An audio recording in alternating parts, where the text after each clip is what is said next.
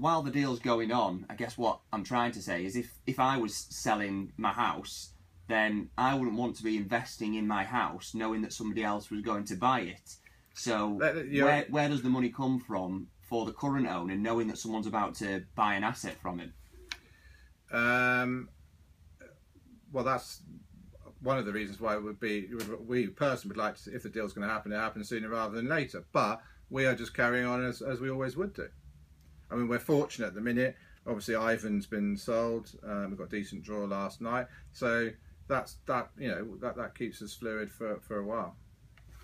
So, but since we've been putting the money in, and we've had to put a considerable amount of money in, last month. So yeah. So the Ivan Toney sale, that money can be used to keep the club running. If you look at Chris Wilder's squad, then it's quite simple. There's no disrespect to the players that have been brought in, but at the start of the summer there were players coming in on 3-year contracts. Now there's free agents coming in on 1-year contracts. Does that reflect the fact that his transfer budget has had to be cut because of the situation with the takeover?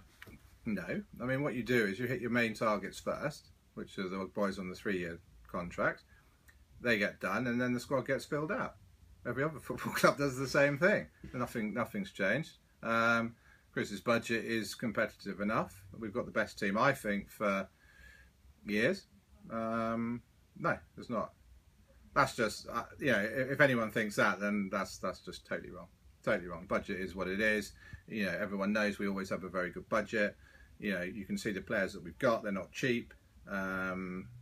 No, that's not. That's completely. That's miles away from where we are.